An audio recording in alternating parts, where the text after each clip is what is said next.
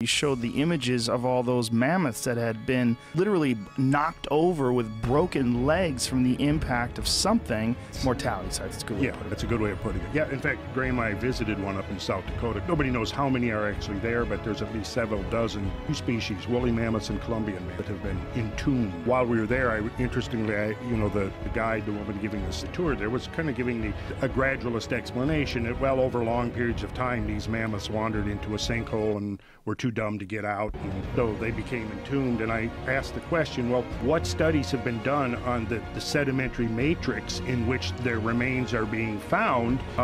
Because as I'm looking at this sedimentary matrix, I'm seeing a massive deposit.